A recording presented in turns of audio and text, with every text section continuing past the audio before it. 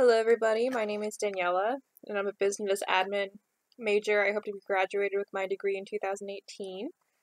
I'm really looking forward to taking this class because I'm sure it'll teach me a lot of useful things. I hope to open up my own small business one day, like a food truck or something similar to that. I've been in Fairbanks most of my life, and while I love the town and the people, I'm really excited to move to a warmer place once I graduate. And one thing on my bucket list would be to perform in front of a bunch of people because I have horrible stage fright.